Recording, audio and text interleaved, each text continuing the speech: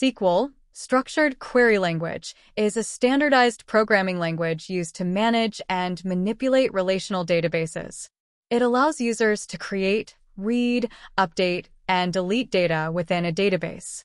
SQL operates through various commands that can be broadly categorized into Data Definition Language, DDL, Data Manipulation Language, DML, Data Control Language, DCL, and Transaction Control Language, TCL. Basic structure of SQL. 1. DDL, Data Definition Language. Create, used to create a new table or database. Alter, used to modify an existing database object, such as a table. Drop, used to delete objects from the database. 2. DML, Data Manipulation Language. Select, used to retrieve data from the database.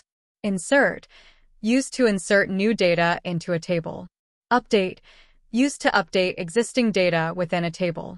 Delete, used to delete data from a table.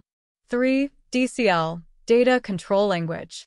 Grant, used to give users access privileges to the database. Revoke, used to withdraw access privileges given to the users. 4. TCL, Transaction Control Language. Commit, used to save the transaction changes to the database. Rollback, used to undo transactions that have not been saved to the database. SavePoint, used to set a point within a transaction to which a transaction can be rolled back.